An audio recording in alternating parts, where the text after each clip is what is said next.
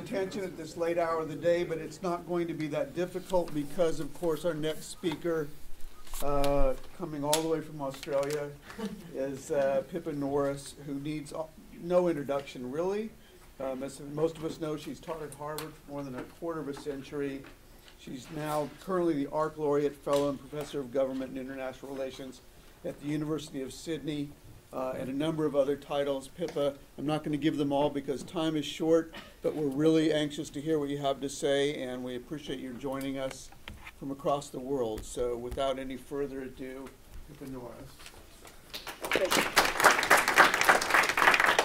So it's marvellous to be with you, and I do apologise for the fact that this is late, and I'm holding you from your drinks and your dinner. But nevertheless, I hope that we can have a good conversation. I managed to listen to a little bit of the previous discussion on the Facebook Live channel, so I've been following along. And of course, lots of good friends are in the audience. So what I'd like to do today is tell you a little bit about the new book. And this is a book which I've done with Ron Inglehart, Cultural Backlash. And it came about because we did a very short blog in the Washington Post in, I think it was March 2016. And I thought it was kind of common sense, but immediately everybody took off on the parallels between Europe and Trump. And then it went viral. And then we wrote a paper in, again, IPSA 2016. But the book has really expanded. It's an enormous book now. If I was to show you the manuscript, it's very large. And this is basically a summary. So what's it about? Well, first what I'm going to do is pick up on some of the points that the previous panel talked about, the actual concepts. And I'd like us to rethink some of these and to abandon some of the words that we have often used, like radical right, extremist right, or even anti-democratic. And I'm going to suggest that what the new concept is really about is a linkage between populism and authoritarianism. And authoritarianism is a classic concept. It goes right back, after all, to Erich Fromm's work of the 1940s, to the authoritarian personality. So it has roots in the profession, and it helps us to understand the contemporary patterns. Then I'm going to talk about the steps in the cultural backlash theory.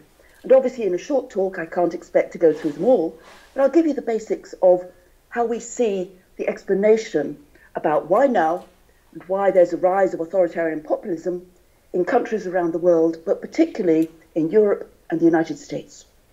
I'll then classify European parties along the lines of the concepts using CHES data, and then give some European evidence about how powerful these particular appeals are in the electorate across Europe and in the United States at predicting support for these types of parties, and the conclusions. So this is what the book looks like, and it's in bed now with Cambridge. It'll be out in the fall, if we're lucky, at APSA, if not slightly later. So I'm going to give you a little bit from the introduction, the first two chapters, and then just a smidgen from different parts of the rest of the book, but obviously not going into the vast bulk of the detail, which it goes on at great length. So, what's the concepts? So, we know about the idea of radical right, and that's what I wrote a book about some time ago now, 10 years ago or more. But obviously it's become more exciting and more interesting through the rise of Donald Trump, but also Brexit in the UK, but also all the other parties. And there are very strong linkages across all of these. But I think we do need to rethink the ideas. And our language using words like radical right doesn't help to clarify what this phenomena is about. This is a little snapshot of how the particular parties that we classify as authoritarian populists have changed in their votes and their support from 1945 to the most recent years. And you can immediately see that the parties are ones in the lower house of parliaments that were very fringe throughout the 40s, 50s, 60s, 70s. So these are parties which were like the National Front or the BNP or other remnants of post-fascist parties after the war. What changed, and this is an important period to think it through, is from the 1980s onwards. So right now, we estimate that across 32 developed democracies, Western societies, we're talking about parties which have, on average, about 12% of the vote. They're still minor parties, but as we can see in many countries, such as in Italy, such as in Austria, such as in Germany, that is critical for the balance of power, and that means that they can disrupt party competition and really make headway on their policy issues. And this is what the map looks like if we take these parties across Europe just in the last period since the turn of the century. And it's the percentage of vote. And what you can immediately see is the interesting fact that these parties have taken off in the north, for example, in Norway, in Sweden, in the most affluent welfare societies in the world, like the Netherlands, as well as in certain countries in the south, as well as in a variety of other countries in Central and Eastern Europe. So what's the definition? And then how do we measure this? Well, like you've been talking about, we argue that populism is a form of rhetoric, and it essentially has just two components and no more than two. So we do differ from Casmud and various others, but we say basically it's number one, anti-establishment. We all know that. It's about denigrating elites, whether they're scientists and experts, whether they're intellectuals, established politicians, parties, governments, capitalists, corporate America, etc. All of these are seen as corrupt, and not just wrong in a practical sense, but also morally wrong, morally corrupt. And secondly, the claim is, of course, if legitimate authority does not lie in the elites, it lies with popular sovereignty, vox populi, and therefore the rightful decisions are based on majority rule and popular sovereignty. And this, I think, is most clearly shown, particularly in Brexit, where there's all sorts of issues about how close that referendum was, 48 to 52. Nevertheless, every time anybody says, should we have another referendum? Should we question the outcome? Everybody says the people have decided, meaning 52% of the British population. So in theory, this can be a movement and a rhetoric that just justify expanding powers to the ordinary citizen, to average people, to people who've been neglected through things like referendum, popular rallies. Think about the way that Trump, for example, always goes on about his numbers, whether they're on the Mall or whether they're in rallies or whether they're in opinion polls, when they look as though they're good for him. But the danger, of course, is that this is like a barnacle and it affixes the rhetoric to a rock. So the real question is, what are the values which are really driving the policies, the programs? Populism doesn't say what to do. Populism is about a philosophy of governance. It's about a meta. It's about how power should rule. So we think that what we need to think about is not just this, but go back to the ideas of authoritarianism. And authoritarianism as a concept was always associated with the authoritarian personality. We don't use it in that way. The way that we're using it in the book is very much about groups and tribes. Tribes are sticky. They're how you belong. They're who you're part of your group, which can be defined in many, many ways, by nation, or by ethnicity, or by religion, or by gender, or by age, or by community. Lots of different ways in which we can identify with tribes. And the three core elements of authoritarian values are, number one, security. This is critical, and it's been around as a concept ever since the earliest studies of authoritarian, for example, the support for fascism and Bolshevism. So it's the importance of protecting the tribe against perceived risks of instability, of disorder, of women coming, of people coming to steal our women, of people who are going to steal our goods. The idea that trade is unfair and we need to protect ourselves from all of that. So tribal protection. Secondly, as a result, because you're under threat, because your norms are being changed, potentially by outsiders, you're critical of outside groups and you want to have conventionalism. Conventionalism to whatever those norms are within your tribe. Now, in many ways, they're often seen as traditional norms, particularly when the threats are seen to come from those with different norms, different races or ethnicities, or Islamophobia, misogyny, homophobia, anti-Semitism. But basically, it can also be norms within progressive movements. For example, if people are intolerant of those who don't go along with certain progressive values.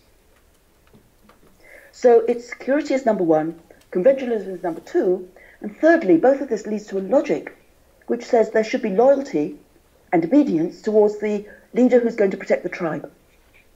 The person who can stop the threats, the person who can reinforce the norms which are seen as morally right within that group. So if you add authoritarian values to populist rhetoric, The danger is that populism unlocks the door to all the protections which are there in any liberal democracy. It says legislators you can't trust, your representative won't act for you, parties are corrupt, people in DC are all out for themselves. So a strongman leader claiming to speak for the people and promote authoritarian values is a very powerful appeal, which is clearly personified, I'd argue, in many, many parties, and of course in Trump, but in many other phenomena as well, social movements and so on. Now, it's not just anti-democratic. I think this is a mistake. And again, I think it's a mistake we make in the West, because we are trying to understand these phenomena, particularly in Central Europe, so we call them anti-democratic. But that's because it's rather like we know what democracy is, and so it's not us. But authoritarianism is not simply anti-democratic. It has a whole range of other things within it, which I think are really critical to understand why people believe in the strongman leader. And nor is it simply illiberal. That's part of it. But really, it's not central. Authoritarianism can be there for how you feel about different groups, about your social reactions, about your community, about many things. Now, just to qualify, not all populists are authoritarians by any means. And so we also have the phenomena of libertarian populists, and they're exemplified by Podemos, potentially by the Five Star Movement, but also by some of the movements in Latin America. And not all authoritarians are populist. Look at the election in Russia right now. Putin is making a couple of populist claims.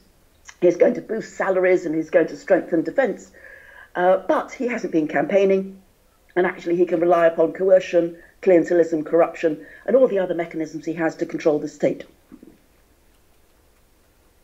So how do we understand and explain the phenomena? Comprehensive explanations in the past, and this is work by Herbert Kitchelt and part of my previous book, have three main elements. On the one hand, the institutional context, the rules of the game. Think about electoral systems and what threshold there is to translate votes into seats.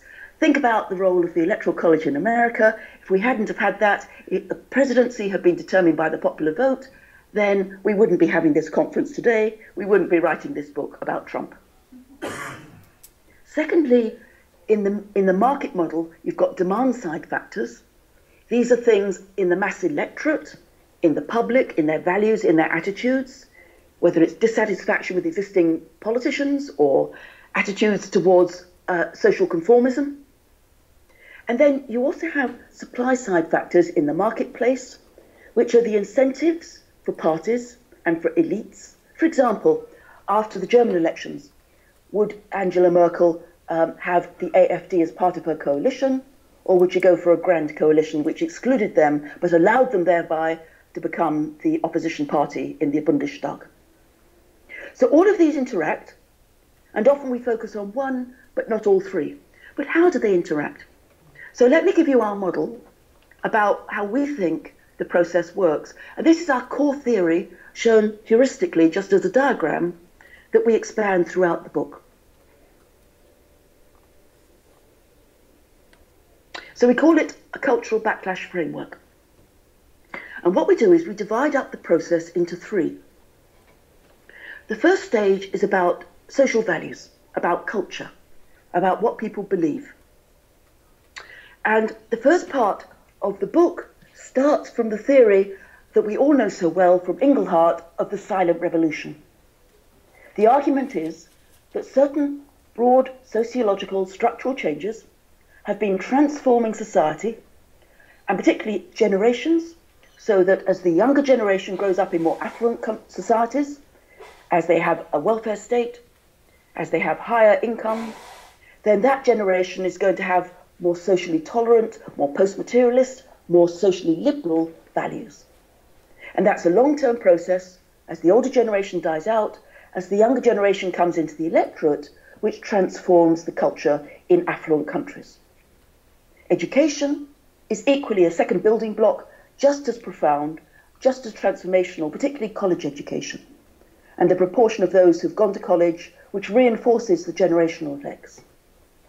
Thirdly, changes profound in sex roles and gender identities and gender equality, a tremendous revolution in our time, social diversity, which is not simply immigration, because now, of course, societies are more open through a variety of different forms of race and language and nationality, and urbanization, something which we kind of ignored in the past, but again, transforming every country as people move from provincial, peripheral areas, to use the classic phrase, to the towns and the cities, largely to pursue the college education and then settling there. So first is the structural changes. That leads to the silent revolution. And again, I won't go into that because you're so familiar with all of that argument.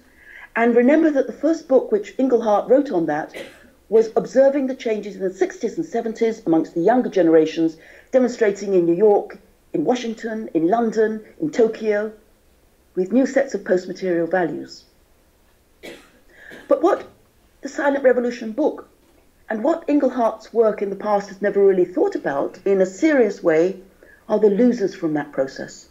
We've always thought about it as progressive. We've always thought about it as the world is going in a certain direction, and that, because of our own values as scholars, is often seen as fairly positive. But what about those who've been left behind? What about those who do not share those values, who find them immoral, who find trends of gay marriage, who find changes in women's roles, who find the threats from permissive values on drugs, and a whole range of other attitudes to be something which threatens them? So what we say is that certain social developments, which are period effects, are likely to change that. And all three of these factors are going to lead to a tipping point or a cultural backlash. Now, what do we mean by tipping point? This is really important. Tipping points exist in many different phenomena. And the idea is it's not simply a long-term secular linear change. Instead, a group that was predominant, 60%, 70% of the population, a set of values that was predominant, and the attitudes and beliefs that go along with that have been in steady decline. At a certain point, they become the new minority. And we're most familiar with that in terms of, for example, racial diversity and ethnic diversity in America, but we can also think of this in cultural values as well. So, in many ways, what we're arguing is that the silent revolution of the 60s and 70s, the new values of the millennials and the Gen X, is pushing against the values of the social conservatives. And again, when they were the majority, that wasn't necessarily a substantial problem for them. They didn't feel under threat. But when that group now feels that they're become the minority, not yet a small minority, not yet 10%, not yet 15%, but around the 45% kind of level, when things have just tipped, that's when you get this backlash. And it activates and mobilizes those who feel angry that the values around them, whether they're in Britain and Europe, or whether they're in America, have really been lost. And the things which they thought were important, like religion, like patriotism, like family and marriage, are no longer the values which are being depicted in the media, in Hollywood values, no longer being represented in legislatures, because legislatures, by and large, despite the fact of having a diversity of views, often have very liberal and well-educated representatives who are not going to go back on issues of sexism or racism necessarily. And so they feel that they're not being represented, and therefore that's a potential for being activated by parties who feel that they can make political gains through this and that they can articulate these values. An authoritarian reflex kicks in amongst those who feel insecure in their values, amongst those who feel that conventionalism is being violated, and that they have a strong leader who can push back, a transgressive leader who doesn't care if it's politically correct. And this is where we then move to the stage of votes. So if there's a strong party, a strong leader, an authoritarian populist party, they can use this as a basis to get their 12% of the vote, 15%, whatever it is. Now, in its turn, this is conditioned by the rules of the game. For example, what share of the vote do you need in order to get seats? And so in the past, for example, in Germany, small parties on the radical right, which were, for example, the NPD, they only got less than 5% and they got no seats. But the AfD has broken through, and many parties in Europe, by going from the 5% we observed in the 70s to the 12% or so in the 1980s, have actually gained representation, meaning a platform, meaning resources. But party competition also matters. And of course, the other parties aren't going to stand still. They're not going to allow simply new parties to take these issues and run with them. And so, as we see in the Netherlands, for example, in the last election, when being threatened by Wilders, Groot, the Prime Minister, would have a stronger position on immigration. And similarly, Angela Merkel, just in the last few days, when she talked about the coalition, said that immigrants in Germany have to conform, have to belong to Germany. So the rhetoric and the issues and the policy agenda can shift, and mainstream parties can become increasingly populist and increasingly authoritarian. And the classic case for this in the book, which we study, is UKIP and the Conservatives in Britain. Essentially, UKIP rose up in 2015. They had a victory in the 2016 Brexit referendum. They faded totally and became irrelevant in terms of the 2017 election. But by that stage, it didn't matter because, of course, the Conservatives under Theresa May have become increasingly authoritarian on immigration and very, very populist, and they've adopted all their policies. So essentially, populism as a phenomenon lives even if populist parties decline and become flash parties. And all of this has an impact then on the third stage in our model, which is the impact on the civic culture, things like social tolerance and trust, things like polarization, things like understanding across party lines, the policy agenda, and things like immigration becoming more hardline, build a wall, etc. And the liberal democracy, the quality of liberal democracy in general, when parties become polarized because of these new political forces. So this is our comprehensive model of how we think the process works, and what explains both the rise of these parties and then their impact on governance. Now, I can't give you all the evidence, obviously. It's a 175,000-word book, which is ridiculously long, but nevertheless. Let me just give you a little bit of evidence, and then we'll have a Q&A and see whether you disagree or agree or what feedback you've got. If the cultural backlash thesis is true, above all, what we should find is differences by generation, which are consistent, by education, the college education cleavage, urbanization, religiosity, race, ethnicity, and sex, as well as by socially conservative attitudes and authoritarian values. So these are our empirical predictors of the cultural backlash thesis, both in terms of values, what's changed, and in terms of votes. And against that, I won't go into this explanation because we don't have time, but obviously this is one of the conventional views that we've talked about in previous work, which is that it's not so much culture, but it's more about the instrumental economic insecurity arguments, in which case we should find a different set of indicators that support for these values and votes should be concentrated amongst unskilled workers, those lacking college degrees, the unemployed, those living in inner cities, the welfare dependent, those who feel economically insecure, and those who lack social mobility. You know that argument very well. That's an alternative view. And we do look at it. We have a complete chapter on this. But these are the two alternative empirical ways to think about these arguments. So, quickly, how do we classify parties? What we do is we use the CHES data, which is the Chapel Hill Expert Survey.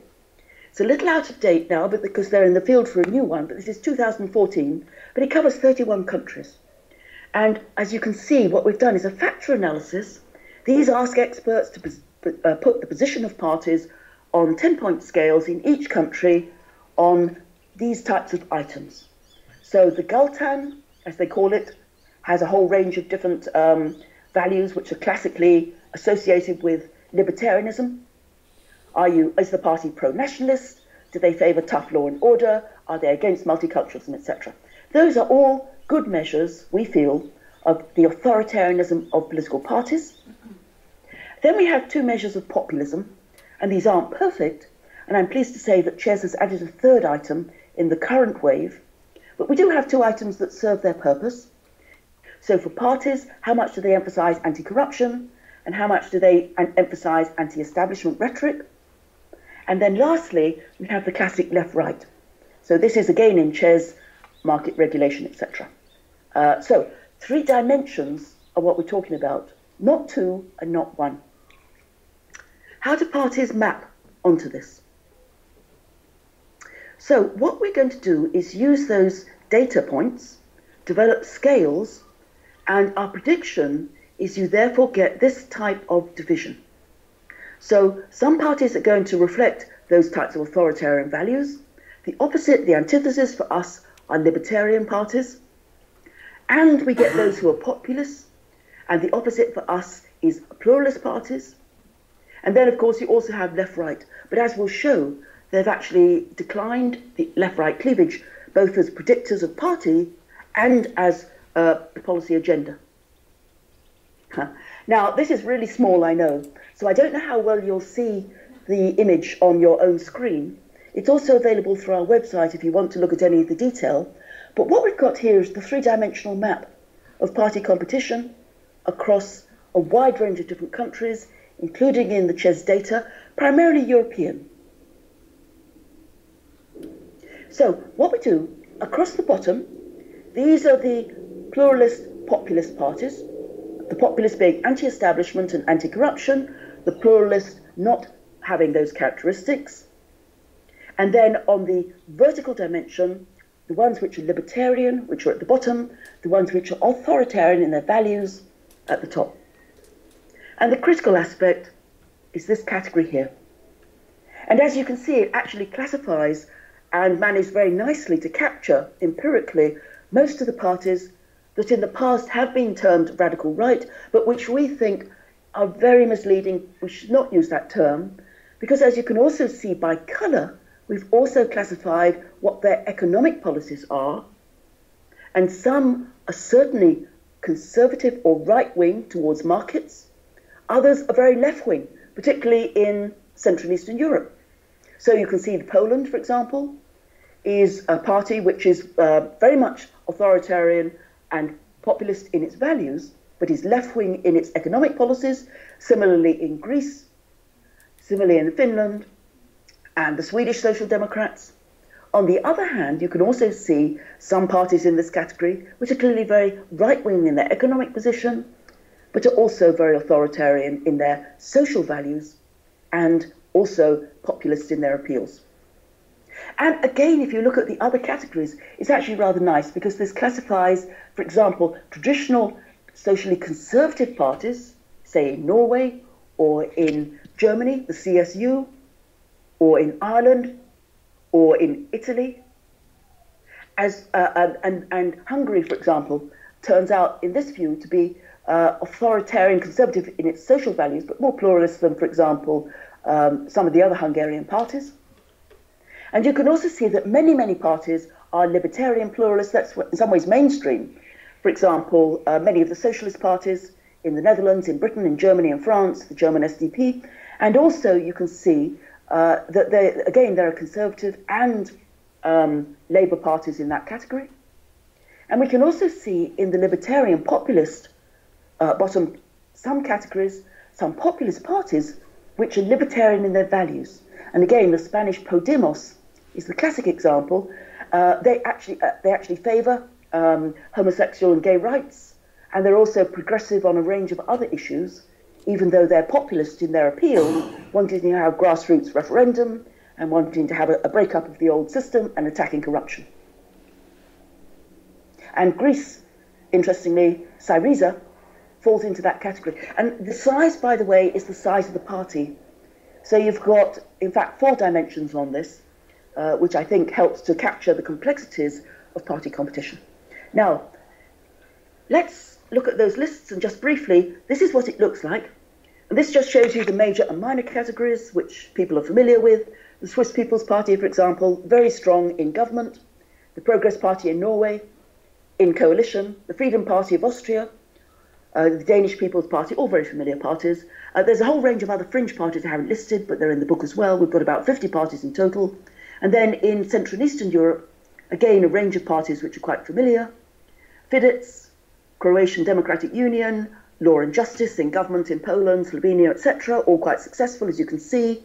And then other minor parties and some fringe parties as well. So what's the evidence that it's values which is driving support for the parties? So what we're arguing here, remember, is that there's a tipping point, and the first tipping point is just in the size of the populations. So let's look at our groups, and this is the interwar and the baby boom generation, and just in the most recent decade, you can see clearly how they've declined in the electorate, so that those two groups are roughly 50% across Europe, as Gen X has come in, and as the millennials have come in. But what's also important is not just their electorate, but also in terms of the population. And you can see that because older people vote across Europe, and this is a pooled comparison, the older generations of the baby boomers and the interwar are still just a majority of the electorate. And Gen X and millennials, which have been expanding in the population, of course, manage to stay in bed. When you have votes like Brexit, they don't bother to get up.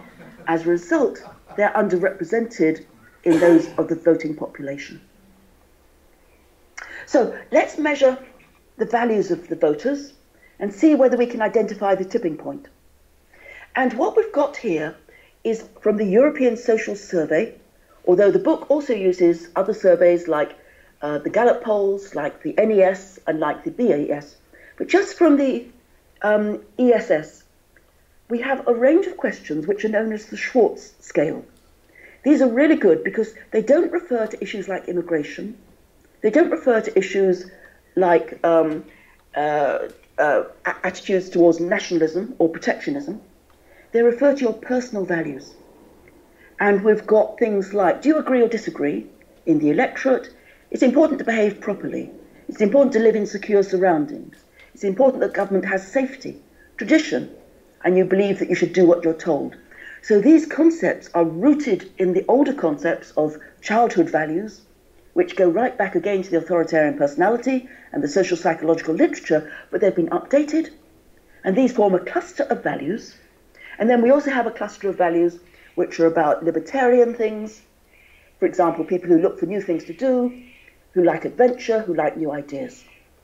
So the big question then, has there been a tipping point in authoritarian and libertarian values, and do these predict how you vote? First, these values are very strong predictors of how somebody votes. So again, this is across 30 different countries in the pooled European Social Survey, 2002 to the most recent wave. And all we've got here is how people see themselves across the bottom on those Schwartz scales, which turns into a 100-point scale, and then whether they voted for parties which are located as populist authoritarian on the Ches scales. I should have just mentioned, by the way, to explain our methods, that we don't try to predict, by and large, whether you vote only for a populist authoritarian party as a binary cleavage, as a 0-1. Instead, we classify all parties on these scales because every party can be populist and every party can be authoritarianism. Education, equally powerful, just as you would expect, a classic cleavage. The more educated, with high education in Europe, the less likely you are to be authoritarian. So these are two of the building blocks. This shows you what it looks like if we break it down by country. And again, it's the Schwartz personal values, the dominance of those values in each country versus the support in the share of the votes for authoritarian parties. And it's a really beautiful relationship. So of course in Turkey, in Greece, in Slovakia, in Bulgaria, very strong support for both. And in Sweden, of course, good old liberal Sweden, the most liberal in Europe, libertarian to a bone, and they have far less support for, and France and Germany are in the same category. What about populism? Well, we do see, as you saw, that it's a separate dimension, and what most predicts populist voting, support for populist parties, that's to say those who are anti-elite, anti-corruption, is all about political trust. It's not necessarily authoritarianism. So here it's things like, did the electorate have trust in parties, parliaments, a wide range of different institutions, global institutions as well, and again you can see there's a nice relationship. And again, at country level, what we have is, did you vote for a more populist party or a less populist party? And then, do you trust politicians? This has got some outliers, particularly Cyprus, Slovenia, Italy, but nevertheless there is a strong relationship. And again, countries where mistrust is high, like Bulgaria, are also ones where people vote for populist parties who are anti-elites. And this is a very powerful illustration of what we're talking about when we mean a tipping point. So remember, a tipping point is when you go from a majority to a minority. So what we've done is we've shown you here the Schwartz value scales, how far people support those authoritarian ideas of obedience, of loyalty, and of traditionalism. And we've done it by cohort of birth, going across the bottom, versus those who favour libertarianism, freedom, adventure, autonomy. And we've standardised this, so these are Z or Z scores, so we've got the mean in the whole population across all of Europe in the pooled survey. And you can immediately see how the authoritarian values have been shrinking amongst the younger generation, those who were born post-1960s. And remember, the whole point about the silent revolution is it started with value changes that became evident with the hippies, anti-protests in the 1960s. And we can see that libertarian values have been going up by these cohorts versus authoritarian values which have been going down. I can break it down by country. And again, this is exactly the same thing, but if you can see, what we've done is we've broken it down, and it actually makes a lot of sense if you look at a few countries just to illustrate that. So for example, when you've got countries like Switzerland, which is in the top, or Austria, which is in the top row, you can immediately see how the libertarians in red have really expanded amongst the millennial generation early on. And so it was a shift that occurred from the interwar to the baby boom generations. But look at the cases in Russia or Ukraine or Turkey, and immediately you can see that although there's a similar trend line, the balance hasn't yet tipped. So in Turkey, as you can see, it's still the black line, which is the largest group. The millennials are just starting to turn, but they haven't yet turned. So the tipping point means that those who hold authoritarian values and those who hold socially conservative values are under threat. That, we believe, is what's going on. And just briefly, I know I'm running out of time, but I'll briefly show you a little bit of American evidence. These are some of the trends in socially liberal and conservative identification. This is from Gallup. And again, the emphasis for us is generational change, not individual change. It's not that those who are conservative or liberal have shifted their attitudes or their values or their identities. What happens is that the older generation gets those values and persists with those values. The traditionalists, the oldest generation, is at the top. The youngest generation, the millennials, is at the bottom in blue. But as the population changes, as the older generation dies out, as the younger generation comes in, that creates a cumulative value change in society as a whole. As a result, you can see the gaps amongst the millennials. Liberals, as a proportion, outweigh just the proportion of conservatives and identity amongst the interwar generation, solidly conservative in their social values and social identities. This is again the American data and how people see themselves, and there's a tremendous wealth of data we go through which shows you this in all sorts of issues, whether it's gun control, whether it's support for gay rights, whether it's support and religiosity, or whether it's any other sort of social value about nationalism, patriotism, religion, and so on. And this, I think, is again a very nice way. This starts to link it in to how people vote in America. And we have a moral conservatism scale, which has got a range of different issues, which we think nicely taps into this sense of support for traditional values which are under threat. So there should be more emphasis on traditional family values. Newer lifestyles are breaking down society. The world is always changing, and we should adjust, disagreeing. We should be more tolerant of other moral standards, disagreeing. So for any broad statements, these are the conservative values, those who are opposed, and they beautifully predict how somebody is supporting either Clinton or Trump. And this again is the tipping point, illustrated through different data, illustrated in this case through the 2016 NES, where we can see that those who are opposing moral change are strongly related to how far people felt close or away from Trump using a feeling thermometer. So those who oppose moral change are solidly for Trump. Those who are against it are solidly for Clinton. And post-materialism, which is included in the latest wave of the world values in America, beautifully predicts this as well.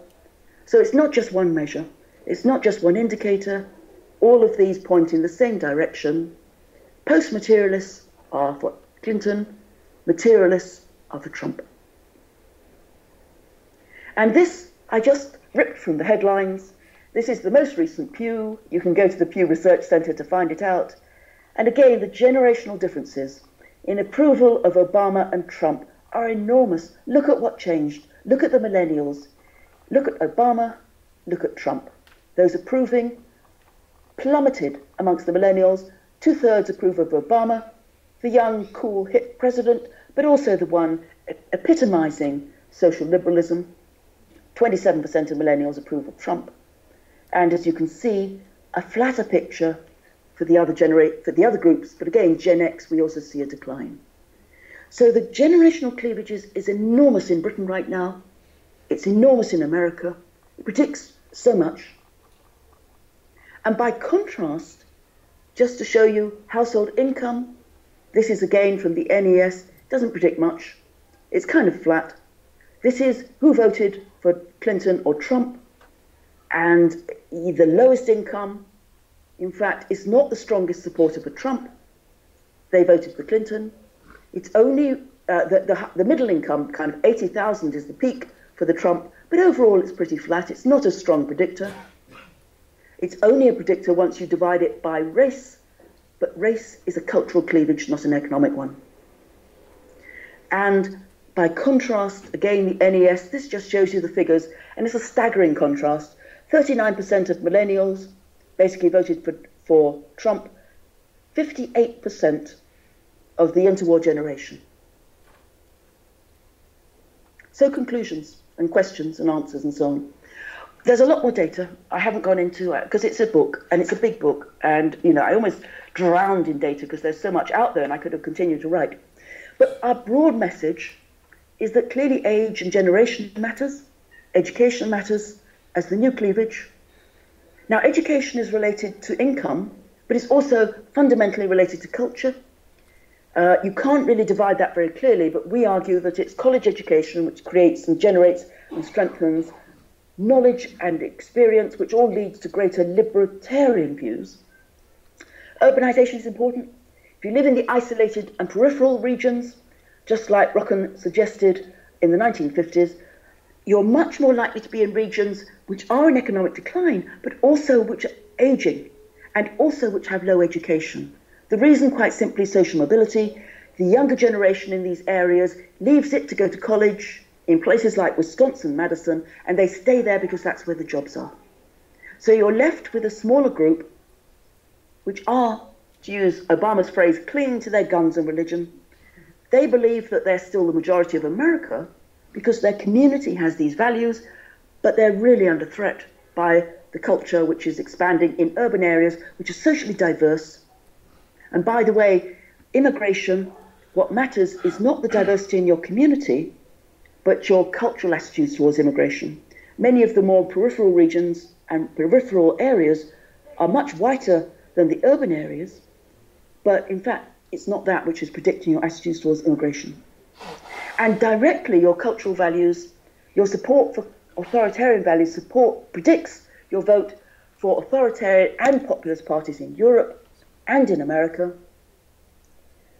And the change is a complex issue. I don't think we've proved it in the book, despite the length. But clearly the tipping point thesis is a plausible explanation for what triggers authoritarianism. And it's bigger than Trump, it's bigger than Le Pen, it's bigger than Wilders, it's bigger than any leaders, it's bigger than communications, it's bigger than any media changes. It's social changes in Sociology 101, structural changes, which lead to these cultural changes, which lead to these political epiphenomena. Now, it doesn't mean to say there aren't period effects. It doesn't mean to say that the housing crash and the banking crisis didn't reinforce these values. It did.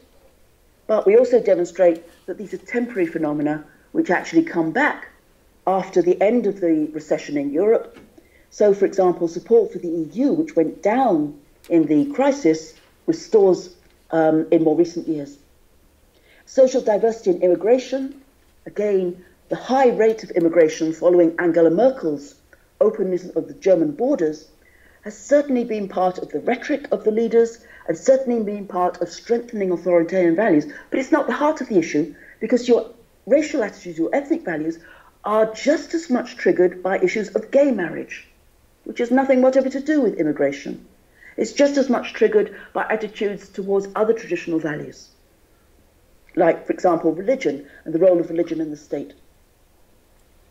Now, populist leaders and parties respond, and mainstream parties and leaders respond. And they, of course, seek to reinforce and heighten these threats. So we have the people who are coming are rapists, etc.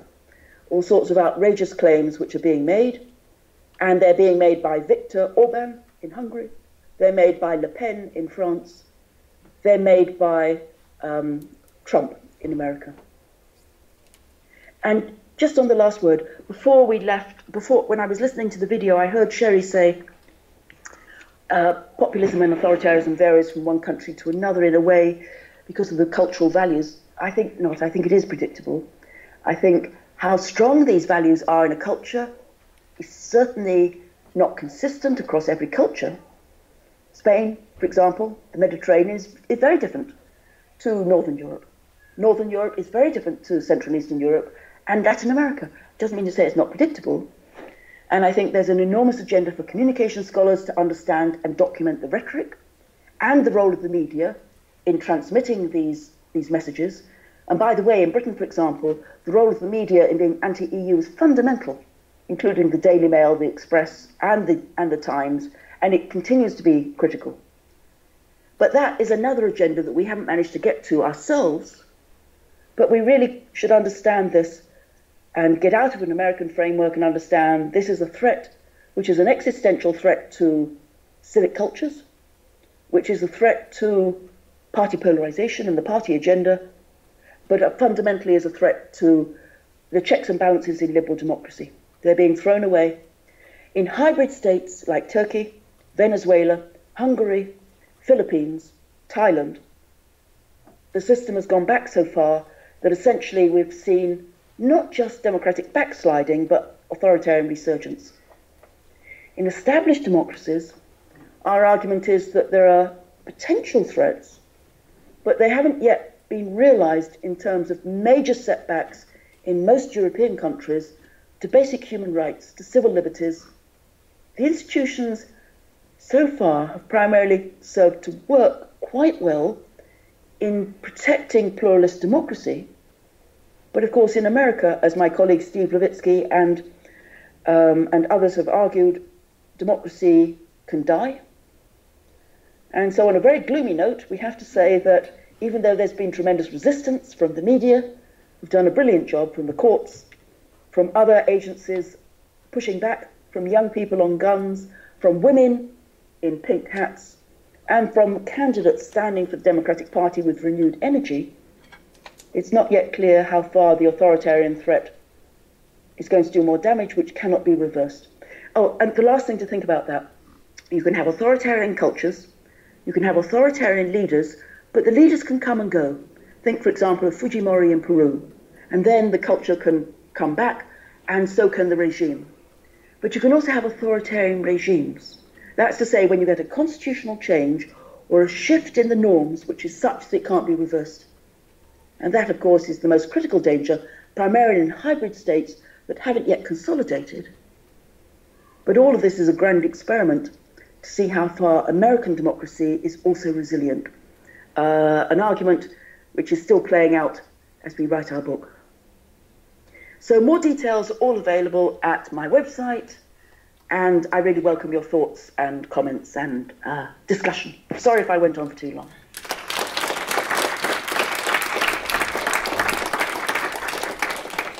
Pippa, thank you so much. That was a tremendous amount to think about, and we have about 10 minutes to think about it, unfortunately, and discuss it. But I'd ask people to be tight. What? Yeah, a little longer. Are we okay on, we don't have any commitments? Kathy? Kathy? I'll repeat, I will repeat questions. No, actually. Hi, Pippa. This is Kathy Kramer. Thank you so much for that presentation and for your work. It's just fascinating and very helpful. My question is primarily about wanting to know your story about what you say to people who push back about it's not economics. And primarily my question is, it's very parsimonious to show these responses with respect to values. But I wonder what would happen if you had measured people's perceptions of economic threat as opposed to their actual economic conditions. And in your last slide, and I know in your work you're saying that the economic conditions actually kind of exacerbate these trends. So it's not that you're saying economics don't matter, but I have come around to thinking that it's really people's perceptions of economic threat that are drivers as opposed to their economic conditions. And partly I'm wondering about how the major changes in the economy, meaning decline in manufacturing and just increasing economic inequality, that timeline coincides with the timeline you're talking about here in terms of the generational shift. So I just love your wisdom on how you're responding to those. Did you hear that okay, Pippa? I did. Okay. Thank you so much, Kathy. So what I've got is chapter 5, and what I've got is these incredibly small regression analysis with all sorts of controls and all sorts of factors. I didn't wish to give you those because it's painful when I give you those in my in any presentation, as you know, right? So I always go for the visuals first. But I'm very happy to share with you in advance what we're finding when we do that. And so what we try to do is say, how far does a range of economic indicators predict support, first for values and then for votes, and authoritarian populist values and authoritarian populist votes, etc. And I do agree with you, Kathy, that what's most important out of all of these indicators, with millions of controls, etc., etc., did you work in manufacturing industry, what's your household income, have you ever been unemployed, and so on, the most consistent factor that comes out is subjective income insecurity. Meaning, have you got savings that you think you can live by or not? So that does have an independent effect, irrespective of, and with controls for age, sex, da-da-da-da-da. The problem partly, though, is how subjective is this? So it's rather like those questions which were asked immediately before and after the 2016 election, Kathy, when people were asked about the state of the economy. And before, when Obama was in charge, Republicans and people who voted for Trump said, oh, it's dreadful, da-da-da-da-da, everything's going to hell in a handbasket. And like 2 months afterwards, oh, the economy's great, everything's going great. And of course, there was a very small amount of difference in terms of the actual objective indicators of jobs or inflation or anything like that. So subjective financial security is important. The question really, in some ways, is that actually explained by objective indicators, or is it explained by perceptions of threat? And perceptions are obviously very different to actuality. And I think these are perceptions which are complex to get at. We also look at this, by the way, by communities. So rather like you've done, we looked at things like how far does this predict at community level across Europe, whether people felt worse off, if your factories are closing around you, if you haven't got growth, if people are leaving, all of those things are important. We don't want to be one-dimensional, Kathy. But overall, we also find that essentially we think that economic insecurity can reinforce authoritarian values, but it doesn't have a direct effect. It doesn't have a substantial effect. And I tell you the clearest example of that, without any charts or any evidence. Where are these parties strong? If these parties are strong in countries like Norway, which has one of the highest per capita incomes in the world, which has a welfare state which is cradle to grave, where everybody has paternity rights as well as maternity rights and cradle to grave security, then it's implausible to say that greater economic inequality or reductions in economic inequality in other societies is going to fix this problem. It won't. It's a much deeper sense of what's going on. And some of the most unequal societies in our comparison across Europe, some of the countries like Spain do not have an authoritarian populist party. They have a libertarian populist party. And Spain and Greece have been two of the worst hit. And again, in Greece, Syriza is liberal in its values, but strong in its populism. So it's complex. And it's not immediately obvious that the economic explanation works at country level, nor does it work very well at individual level when you bring it into a variety of models. But it's not without some importance. Sven? Yeah. Shall I speak Yes, here? if you can speak up, that's okay. Yeah, okay. So thank you very much for that, strikingly plausible presentation. I have a short but very provocative question. I think you said that there is a cultural backlash, and I'm wondering if that cultural backlash actually endangers the silent revolution, or if populism will die out sooner or later. I mean, that is just the question. So the answer is, in the long term, yes. We're arguing that because of this change, essentially the tipping point is what catalyzes the polarization. The tipping point is what catalyzes the anger on both sides. So as you're a minority gaining, if you're a woman in America, if you're gay, if you're African American, you've gained in civil rights, you've gained in opportunities. So you feel more satisfied with how things are working. If you've had those values and you thought you were predominant and you were hegemonic, and then you lose, that tipping point is the maximum point of conflict, if you like, when people become aware of the differences, and they become aware of the loss. And then, because that group is more active and articulate, because that group has a champion, and remember that with Donald Trump, we're talking about 40% of the electorate or so right now supporting him, the 60% who've become more liberal also get angry, because they realize that they're losing ground politically, even though if you look at things like gun control, the majority of Americans are against it. In the long term, as that conservative group and the authoritarian group and the interwar generation dies out, then liberal values will take over. And we can't say precisely that, for example, it's a 45%, 55% sort of balance, but you can imagine that there are various ways to respond when you become more the new minority.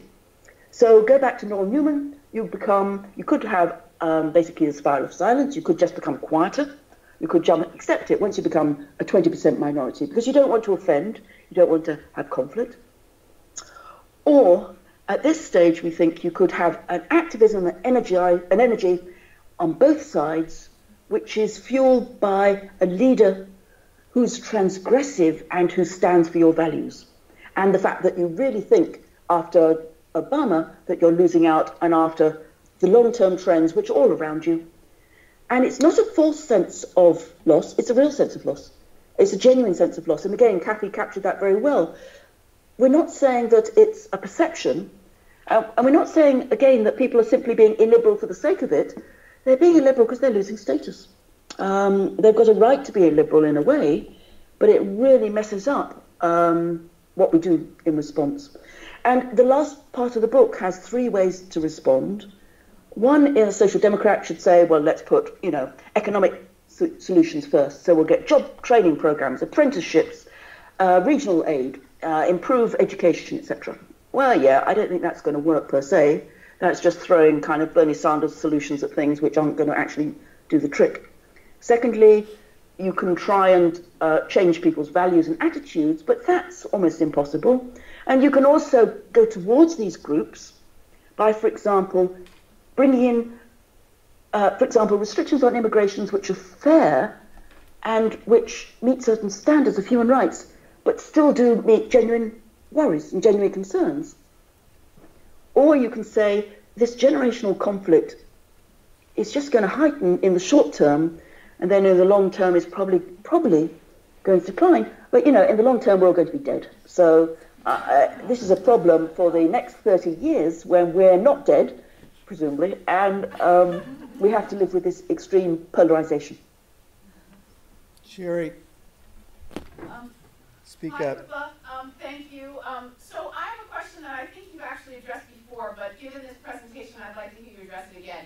So you have this great data showing how much more liberal young folks are than older folks, this kind of generational effect that Engelhardt has been analyzing forever. And he's made very strong arguments about how this post-materialism of younger generations in the past has been very strongly linked to democracy. So for him, post-materialism goes with democracy, materialism goes with democracy.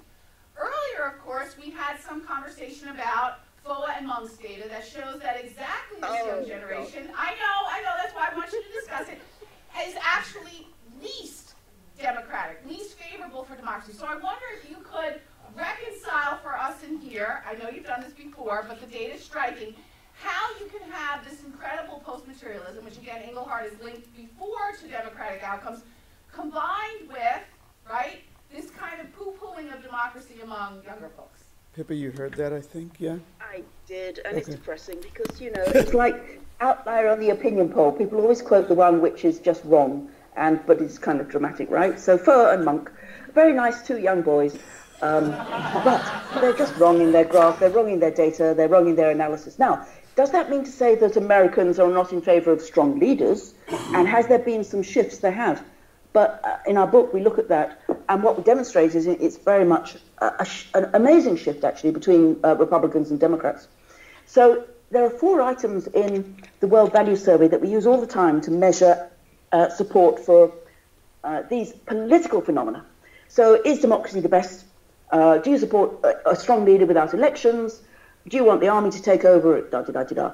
And when you look at those, the big change has been between Democrats and Republicans. And again, Sherry, I'm happy to share the evidence with you and to show you that and show you what the patterns are. And this is really very worrying, not least the fact the proportion of Republicans under Trump who explicitly say, strong leader, no elections, what's the problem? That's exactly what they'd like.